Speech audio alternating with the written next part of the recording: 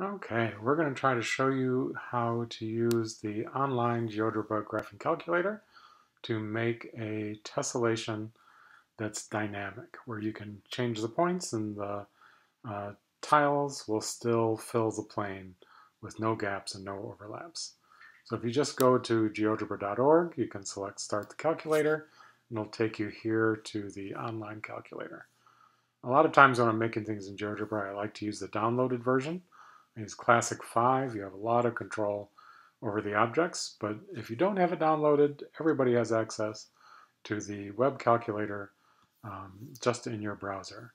We're going to be doing geometry, so we don't need the keyboard, and we don't need the axes, and we don't need the grid. You can always leave it there. There's nothing wrong with that. And we're going to be using these geometry tools. So if you look, there's kind of a few basic ones here, but in the more, we're going to need more. So if you're making a tessellation, the first thing is to start with the shape you want and have some idea of the motions you're going to use to have it fill the plane. One of my favorite things in all of geometry is that every triangle and every quadrilateral tessellate to fill the plane by rotating around the midpoints of their sides. So here in GeoGebra, it's easy to make sure that this works. There's a midpoint tool. When you click a tool, it tells you what you need to do. Select 2 points or a segment, a circle or a conic, and it'll find the center of that. It's a lot of functionality combined in one. So we can find these midpoints. And we can see that the transformations are down here near the bottom. And we rotate, select an object and the center point, and then the angle.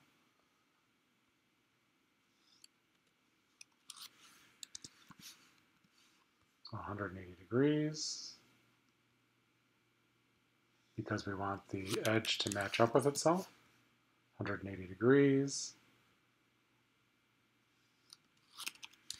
180 degrees, and we get a larger version of the triangle. We get it's similar with the scale of 2.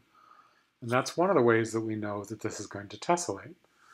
So when a shape does this, you can fit together copies to make a larger version of itself. It has one of the cutest names in math. It's called reptiling sometimes. We know right away it's going to tessellate. Because now we could take 4 of these size triangles and fit them together to make a larger one. 4 of those, fit them together and make a larger one, until we've covered the entire plane.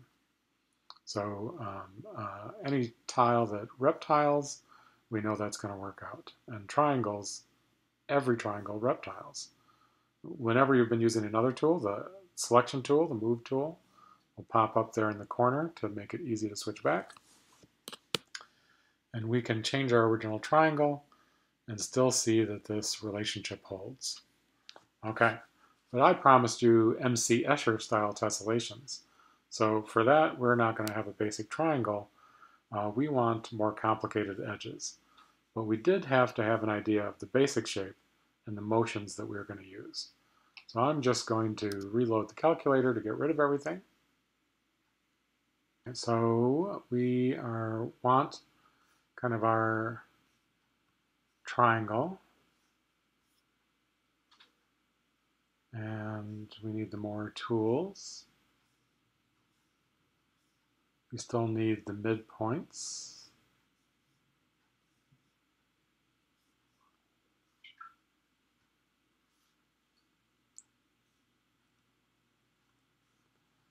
Oh, one thing I meant to point out, yours may have looked a little different. There might have been a lot of stuff labeled. So I am going to look at the settings. And under the general settings here, one of the options is for what is going to be labeled. So if you had a lot of things labeled, you might want to come here and change the setting, either to automatic or to no new objects, or new points only. I have just new points only for what we're going to be using, but that's one way to have it kind of neater. You can also select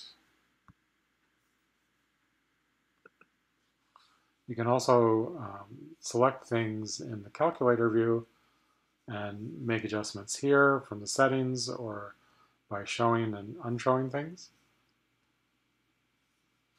But that's kind of a fine point. All right, so we want, instead of just making our triangle ABC, we want to imagine, like MC Escher, we're going to cut a chunk out.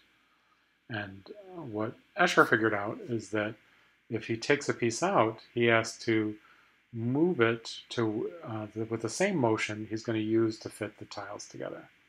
And that was that midpoint rotation. So instead of rotating the whole shape around this point, we're going to rotate these kind of control points.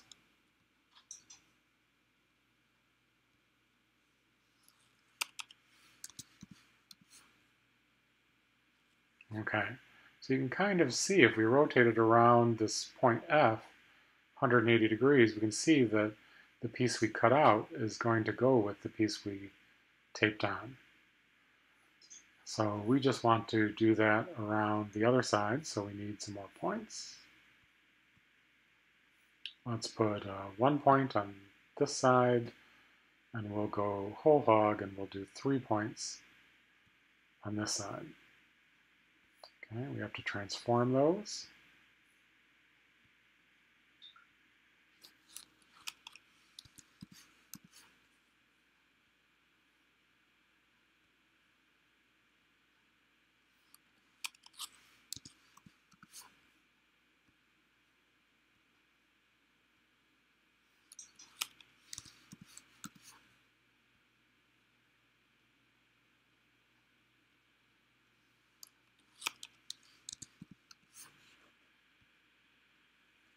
Okay, this is going to be a complicated looking polygon.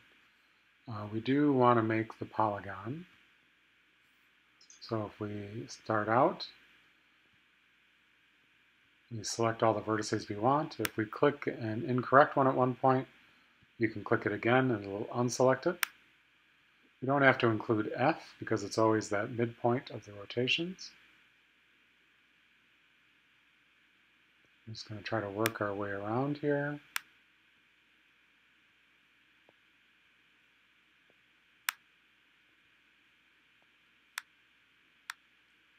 And end on the point we started on.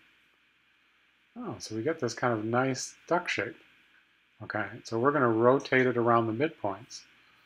Something I've learned from experience, if we have the points showing, they'll show up in the transformed copy. So I'm just going to quickly go through here and turn off all these points. We'll leave D, E, and F. Those are the midpoints we need to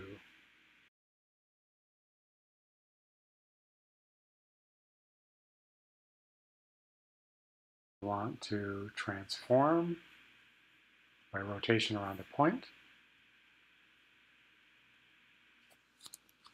180 degrees because we want it to match up with itself.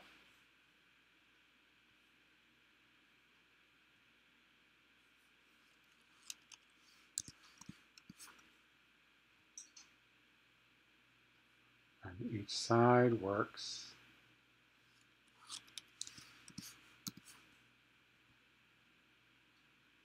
Okay, so this is not a reptile anymore because we didn't get a kind of a larger similar version, but we did get this kind of nice tight fit, no gaps, no overlaps, and that pattern is going to continue. So if we wanted to put on more of these tiles, we need the points to rotate around. Well, those can come from if we rotate around the midpoints we're using, it will put the corresponding point on the new shape. And that would be one reason to include them in your polygon, because then they would have shown up when we did the transformation.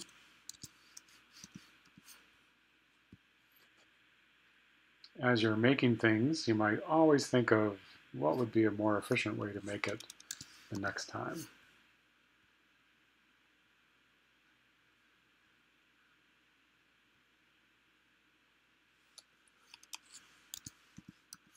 All right. So here we have our tessellation going. We could, same way, transform E around these points and continue this tessellation out for as many pieces as we wanted. We can control the color of these shapes. We change back to the select tool. We can change the color of these shapes if we are on the move tool. So we'll add a little more variety to our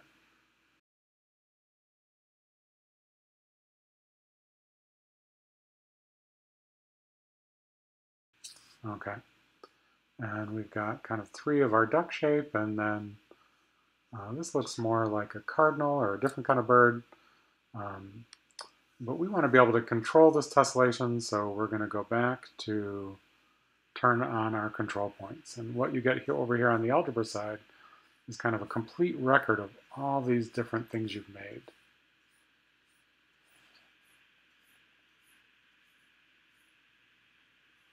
So we're going to turn on the points that control that original triangle.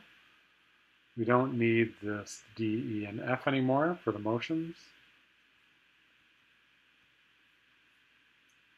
The G, H, that was the one side, the I, the J, the K, and the L. And I think that's all the points we need to control. We don't want to throw that out. We want the settings. Oh, this is the show hide. Oh, that's the point style.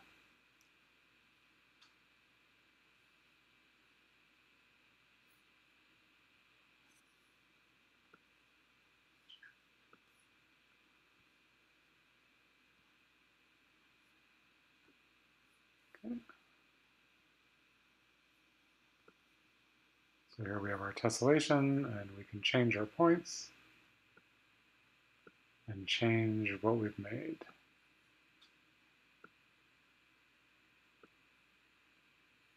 Oh, that's not super nice there.